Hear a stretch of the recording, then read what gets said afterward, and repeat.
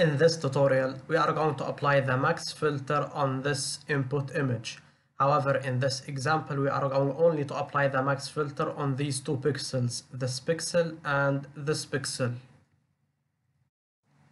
Now, in this example, we are going to use a 3x3 mask like this, so we can apply the max filter on the required pixels like this.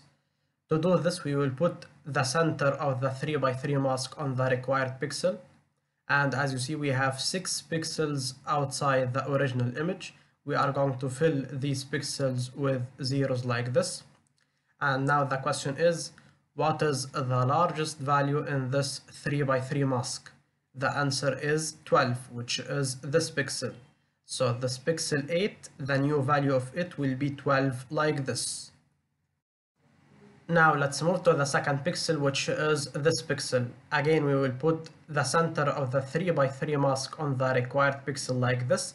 And the question is, what is the largest value in this 3x3 mask? The answer is 15. So this pixel will be equal to 15 like this.